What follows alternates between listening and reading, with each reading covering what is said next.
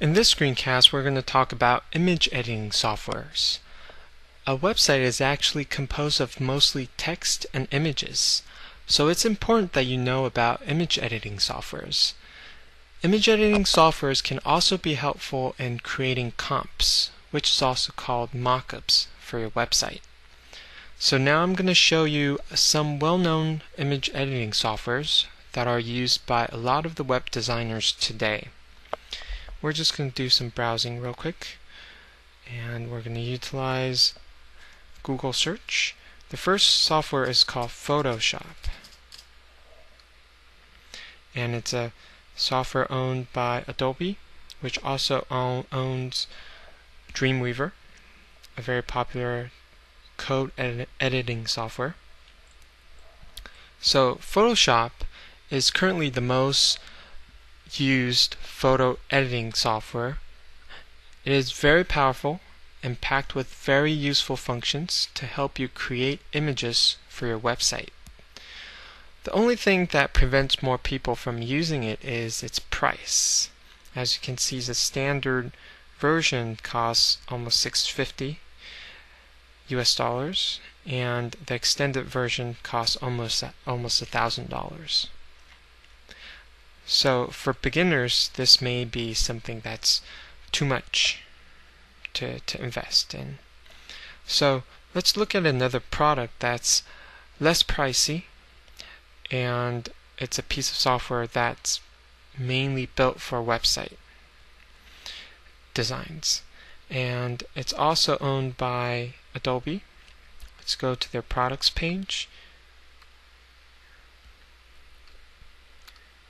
The software's name is called Fireworks.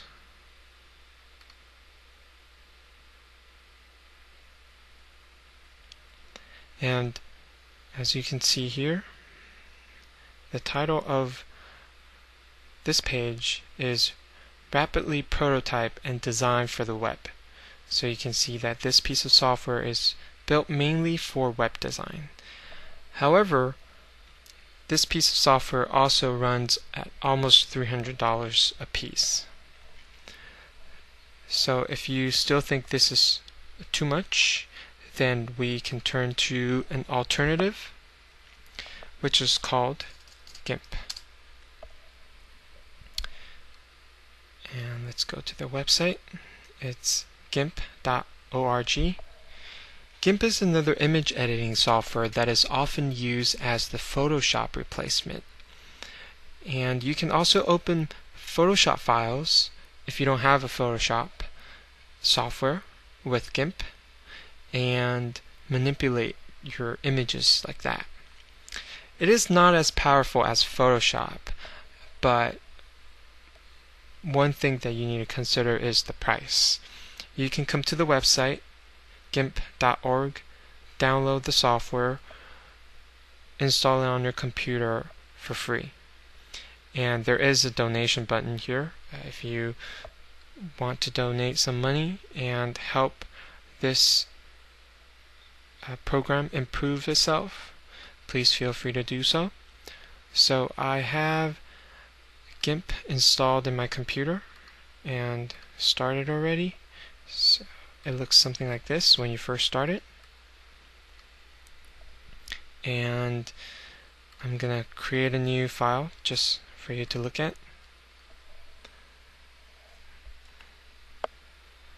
As you can see here, this file started as red background, and I'm going to drag it.